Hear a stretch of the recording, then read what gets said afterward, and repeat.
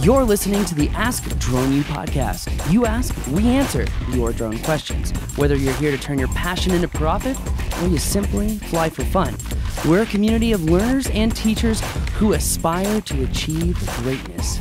We are Drone U.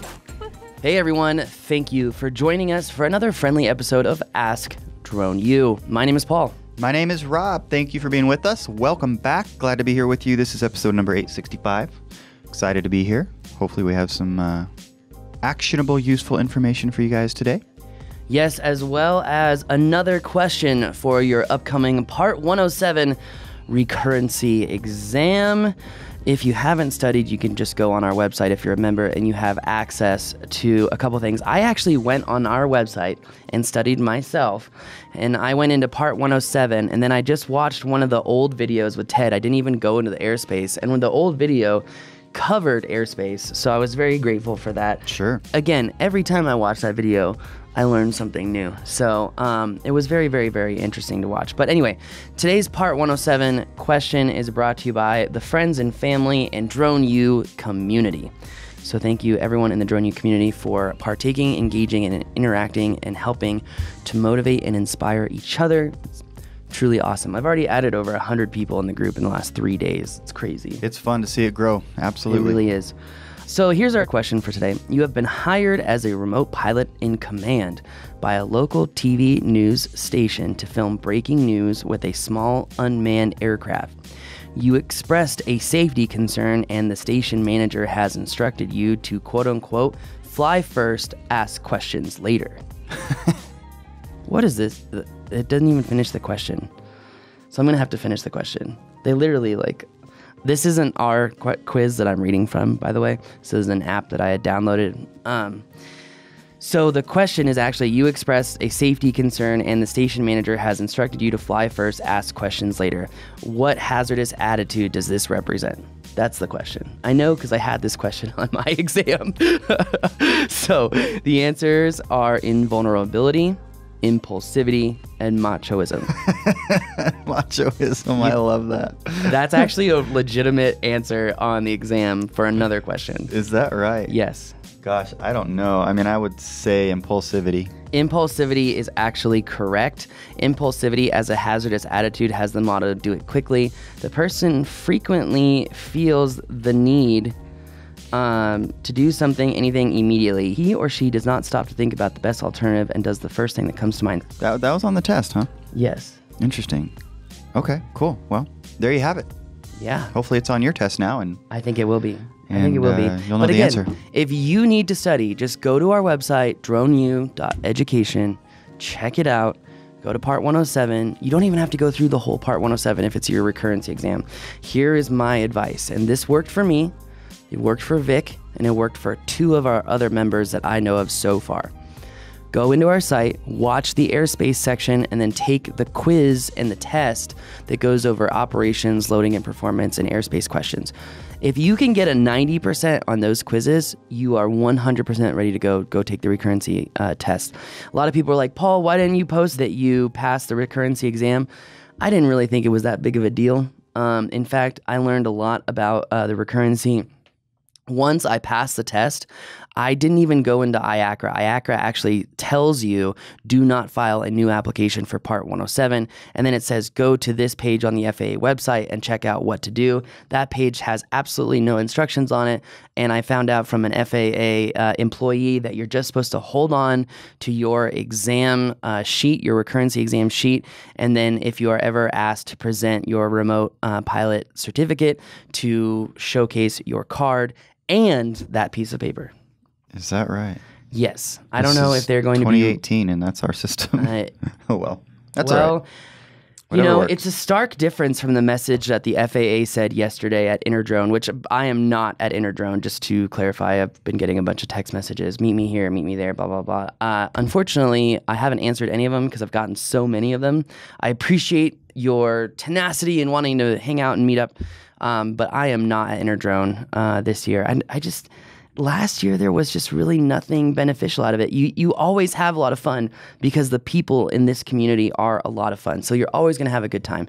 I just don't think it was financially advisable to go. I mean, last year we made a connection with Unique, and we got that new drone. That's awesome, but it fell short of so many promises. I was just more disappointed than anything. So in all honesty, it was like, you know what? Okay. But the FAA, the new administrator, had gone and he made a statement about how, quote unquote, we are open for business. And I think that's great. Let's just see some more actions about that. Because since March, that was the same message, and we haven't seen very much since then. And I would just like to continue putting on some light pressure to the FAA and say, you know, we need to keep things rolling. Otherwise, businesses are going to be killed in waiting for waivers. I mean, I think that's one of the biggest issues. They need to create these systems. They obviously have an issue with systems, and I think the example is the remote pilot in command. I mean, not getting a new printed card. Or maybe they're making fun of us by saying, ha, ha, ha, the new cards are already on the way. So, who knows? Doubt it. I do too. Let's get to today's question, which is brought to you by our friends at Colorado Drone Chargers. Colorado Drone Chargers. Yep. Do you ever need to charge a lot of batteries at one time because you just got a day rate, $1,500, $2,000, $2,500?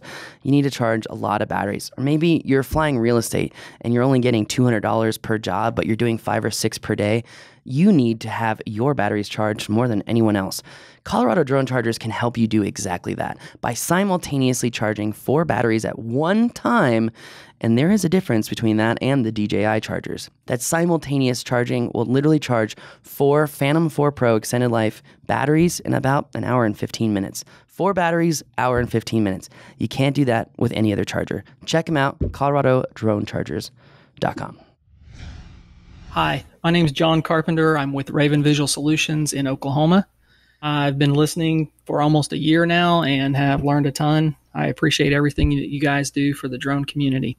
My question is about Lance, and I recently went online to request authorization for Will Rogers Airport nearby at a college campus and found out that they had pulled back on their Lance authorizations for that airport. Now I'm going through the online process to file for authorization, but my client needs services now. To add to the story, a colleague of mine has 50 feet AGL authorization for that campus, and that may be my backup plan. So I guess I have a 2-part question. One, is there anything I can do to accelerate the approval process for authorizations? And if not, how would you recommend that I go about using my colleague's authorization for a recurring project, a construction progress project? Any insight you can provide would be greatly appreciated. Thank you. I'm excited for today, Rob, because I know this is something that plagues drone operators all over the country. The frustration is real for those that want to follow the rules. Mm-hmm. And we've got a show coming up soon about drone incursions into airspace, which essentially means non-authorized UAS flights. And we're going to be really excited about releasing some of those numbers, as I believe it will tell a broader picture about the industry. But before we do that, I think it's really important to say there was actually a debate about renting quote-unquote authorizations from operator to operator. And a debate between who? Well, it was on the commercial SUAS group, or it was either the commercial SUAS or UAS legal group. Loretta Alke, which I just found out was at one of the meetings that I was just at, and I really wanted to meet her, and I didn't get a chance to meet her. She was at the DJI event, and I didn't even see her. I'm kind of bummed. Anyway, long story short, Loretta Alke and another drone lawyer and Vic and another person were all talking about renting authorizations because Vic rents authorizations. I know pretty much every single drone pilot I know rents authorizations because it's kind of like the whole ideology in the book Give and Take by Adam Grant. By giving things without expecting anything in return, people tend to be more willing to help you. They tend to be more receptive. Overall, it's kind of a good attitude mantra. In fact, in our site, for members, there's the where in the world so that you can know where people are and figure out what authorizations they have to do just that. Exactly. So we actually have an entire thing built around this on the website to help you rent authorizations. Well, anyway, going back to this argument that was going on in one of the Facebook groups, Loretta was saying, if I remember correctly, and if I quote you wrong, Loretta, please do not be afraid to let me know. But she was saying that nowhere in the FAA have they ever said it's allowed to rent authorizations. But it's kind of the day and age with the FAA. Unless they explicitly tell you you can't do something, people are doing it. So, and I mean, you look at the example too of David Boggs, right? When his drone got shot down, and Vic just sent me another person had their Inspire 2 shot down. It is clear as glass in the law that if you shoot an aircraft down, that it is a federal crime. Right. And drones were just defined as aircraft. Yet we've had multiple cases now where the FAA has not come out and said anything about it. And it's like, unless we make a statement, these issues are going to continue to propagate. So, so on that note, if on the note about renting authorizations, when somebody gets an authorization, it's specific to that person, obviously. But how much is that authorization based on that person's ability to fly, experience? It's not based on any of that, right? It's not based on any of that at all. It's based on just you're a person. This is what you said your use is. This is how you said you were going to avoid risk and thus satisfy the safety or the performance-based standards is what the FAA calls it. Right. Okay. Everything, every waiver, document, law, rule, everything is written around one ideology if you want to understand the FAA. Scalable, which they'll never tell you scalable, but scalable performance-based standards. That's how the FAA comes up with everything. And you can get one as a company as well, an authorization, right? You can. So that implies that there would be more than one person using it. Well, I would suggest. To continue this story in the group, another person had said that, unless the FAA explicitly says you can't do it, everyone's doing it. And I mean, another thing came up, an FAA official, and I forget his name, came out and said the biggest issue with renting your authorizations is that the tower needs to be able to communicate with the UAS operator. So if you rent a airspace authorization from someone else, which typically the cost is like $25, at least that's what Vic and most of our membership charges each other, $25. The whole idea is that you have to communicate with air traffic control. So, for example, if you are renting someone's authorization, you need to be proactive and have some way to communicate with air traffic control, which could simply mean if air traffic control were to try to contact you and they were to call the person with the authorization, they need to be able to contact you immediately. In fact, I think the best thing, I would just nix what I just said. The best thing is contact ATC, notify them, because some authorizations don't say that you have to notify, some do. I would just notify ATC, say, hey, we're flying here, remote pilot, like this is our authorization, but our remote pilot in command contact phone number is X. We always have to leave the line of communication open. I think it's something that manned pilots have kind of led the industry in the wrong direction with, we say one thing, do another. We need to, as remote pilots, really build respect in this industry and do what we say. And part of that is being communicative with air traffic control. Because at the end of the day, what if something were to happen? What if air traffic control says, you need to land now, we've got a busted plane coming in on approach right where you are, blah, blah, blah, blah. We just have to be cognizant of other people. And we have to, what's the word? It starts with a C. Gosh, I'm really slow this morning. But when you are considerate of other people. Courtesy, yeah. You really, I get so mad at people every single day for their driving because they just don't think multiple steps ahead of where they are. And if you take life where you think multiple steps ahead of where you are and think about cause, if I do this and then this and then this and then this, what is the cause? What is the effect? I promise you your life will take a radical change if you start thinking like that. I will say, comes a little more difficult to some people than others, but it is a good skill to develop. Agreed. It's not something that just came out of nowhere, Rob. Those habits in driving have been built up over a decade. Yeah, let's not talk about your driving. Okay, let's go back to the question. So he says, what are my options? One of the things that few people, I think, picked up on in our airspace authorization video was something that both Vic and I said at the very end of the video, which was, guys, what you should do is be proactive and just file wide area authorizations for every airport within 500 miles of yourself. I'm not sure that we said 500 miles, but we're like in your anywhere region. That you think that you'll fly. Exactly. Basically. And to be honest, I've only got, I think, like 5 or 6 airspace authorizations, and they're mostly in New Mexico and Colorado. And yet I've been flying in Texas and Florida and New York and California and Utah and Nevada. It's just like, at some point, you should just pay someone to file airspace authorizations for every airport. Or you could just be a Drone U member and then find someone with authorization and boom, it's done. Now, he asked another question where he said, what about using this on a recurrent basis? I think that you should make some sort of financial deal with him. Maybe he even wants to come out there. You guys may even have fun together. Who knows? For me, I'm not a big fan of flying with other people unless it's for fun, just because I'm so systematic in my process. If anyone distracts me, I just tend to get annoyed and upset.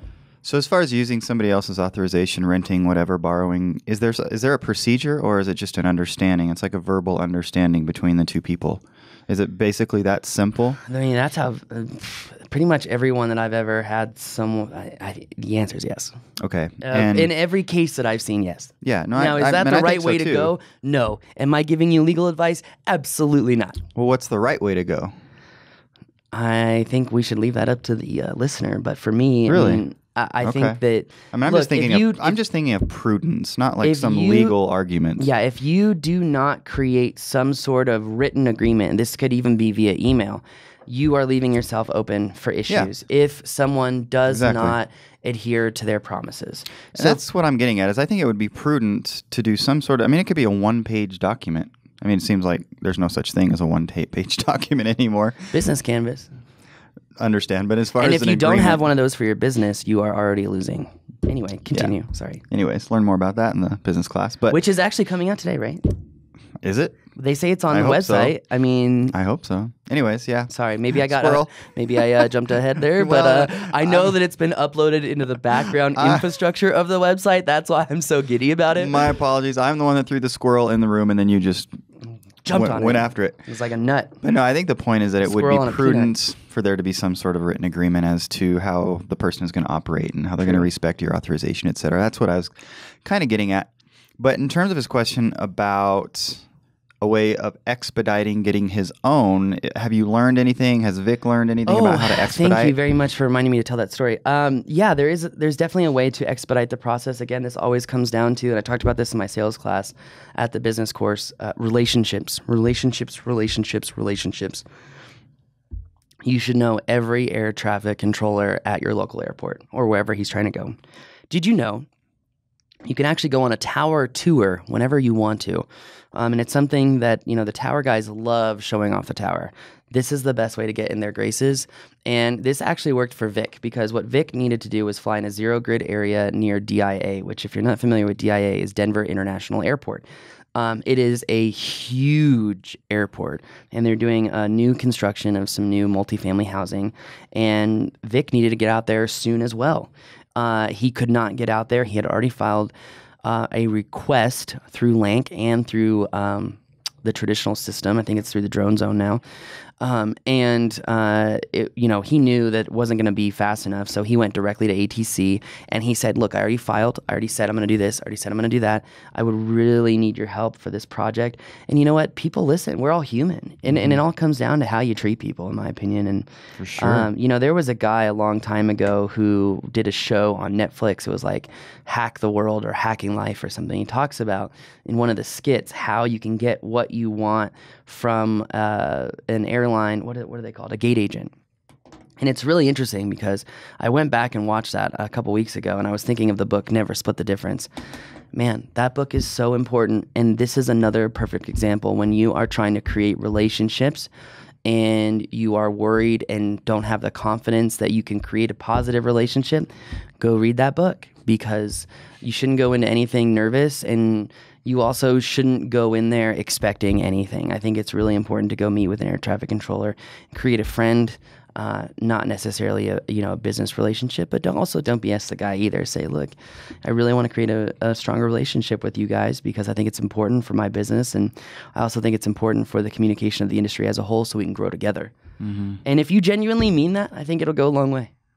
So that relationship's really important, but it's not necessarily going to help you expedite your authorization. Yes, it will. 100%. How so? The only way Vic got out of DIA was because of ATC, and it was in like 2 days. So somehow the process of submitting the request for the authorization I was think- communicated to the ATC people. Yes, and that they, I do believe that is a key Okay. point here, is that they do have to file So for I didn't know that was airspace happening. authorization and then directly go to ATC and say, here's my here's my request, here's and my somehow request. they can. I really need to get this done. Cool. By the way, the FAA has asked us again to correct the video that says in writing your authorizations, and if I don't do this, some illegal operator will do it for me. Well, there's proof out there now for that, and that's the show that I think we're going to do in a week, so I'm excited about that. We can remove the statement. It goes without saying Yeah. that that's happening. Yeah. Whatever. So we got to be real. I think it's important. Yeah. No, that's very So, true. Cool. Anyway, guys, if you Hope have a that helped. question, please go to askdroneyou.com. Also, I love reading your reviews. Please leave us a review on iTunes, Stitcher, Overcast, or Spotify, wherever you listen to the show. And by the way, to the question asker who said they heard us on Spotify, that actually made my day. So thank you. I know it probably doesn't seem like a big deal to you, but it does to me. So thank you. And guys, we are grateful for you as always, and we mean that. And we are here producing content to help you genuinely. And if you're wondering what classes we're working on right now, it's a new ultimate mapping class. We're also working on a new Don't Crash course, an overall new Don't Crash course. And then we're adding individual drones into that, specifically Mavic 2 Pro, Phantom 4 Pro version 2, Inspire 2, and M600. And I'm kind of changing up the Don't Crash course so it's more like comprehensive and Don't Crash. And it's based in what you absolutely need to know before you go fly. And then what you should know to avoid crashing. And then what you really don't need to know and doesn't matter. So Cool. I think that's really Excited important. for all that. And I think it's really good to, as everyone hates me saying, be succinct. That's for you, John Elliott. Anyway. All right, guys, that's going to do it for us today. My name is Paul. I'm Rob. This is Ask Drone You.